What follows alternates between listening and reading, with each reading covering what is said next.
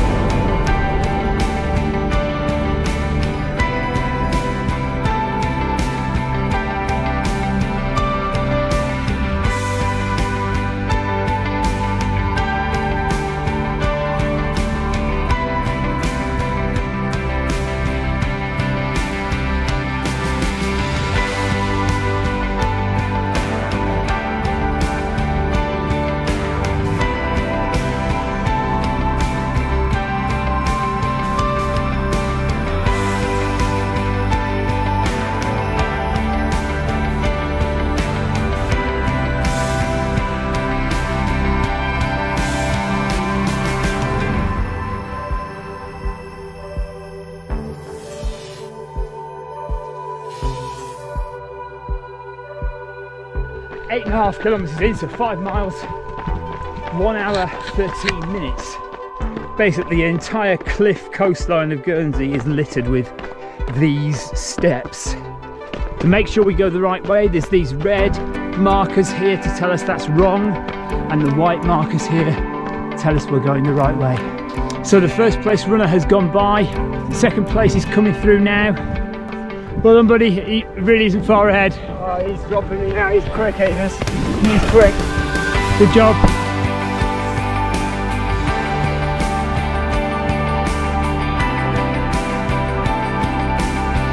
Well done, buddy. What's your name? Thank you, Graham. Well done, Graham. Good job. Fourth place.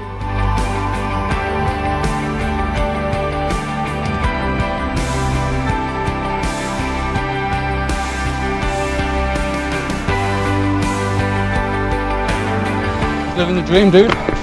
Living the dream.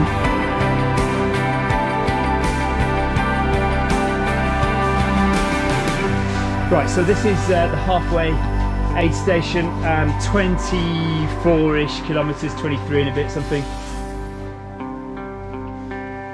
So the cut-off here is 3:30, 3.5 hours? Yeah. Cut-off here is 3.5 hours. And I've just made it with 8 minutes to spare. Hello, mate. Thanks. Good job. Well done, Tom.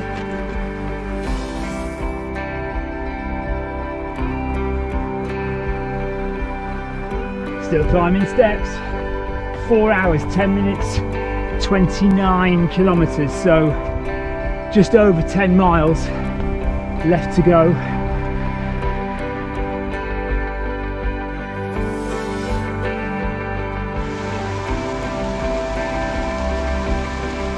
This is the difficult section now. Lots of hillage to climb, 500 metres left to climb, but getting there. So 11 kilometres to go, 6.5 miles, 7 miles.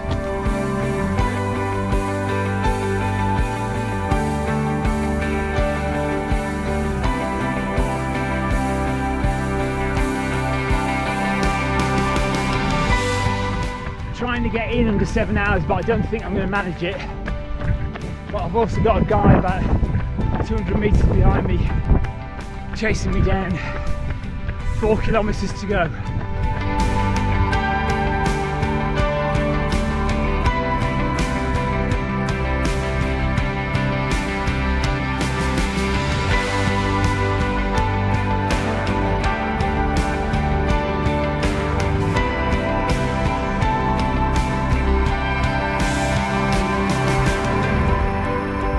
Well, I've not made it in 7 hours, but I've held off the guy behind me. I should finish in about 7:08.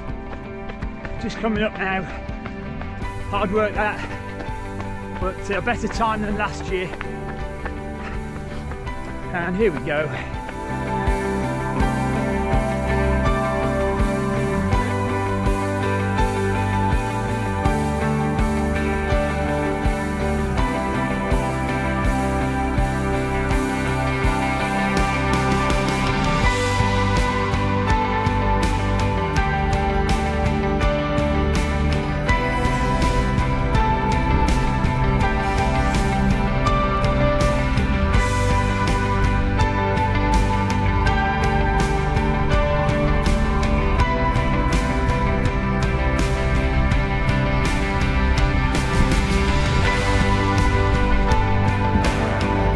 Here he comes. Here's our final runner coming in at the end of Gun 31. Well done, Tom.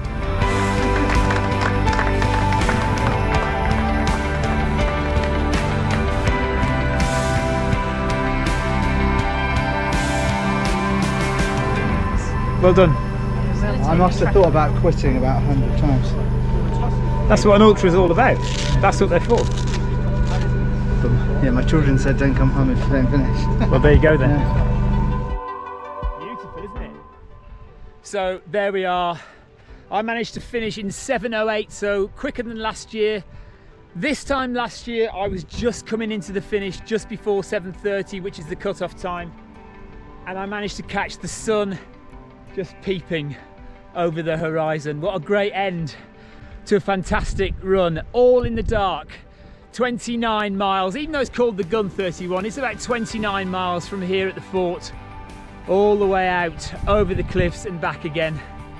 And it's a great run. Come and do it next year. It's tough.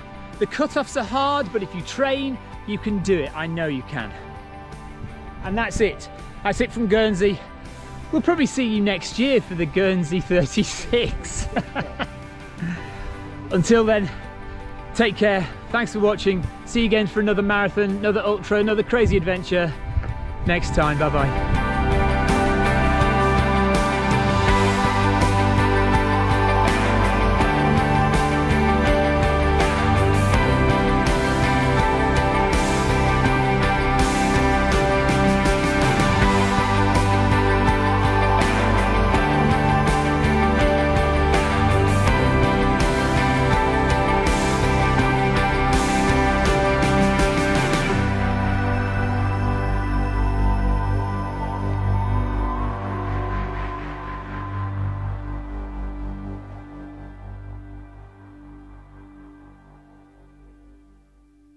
So Peter, how's it gone today?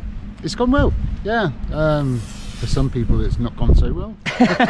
Well, it's a tight cut-off, that, isn't it? It is a very tight cut-off. It's a tough race. It's supposed to be a tough race. So that is deliberate then? It is deliberate. So who should come and do this race?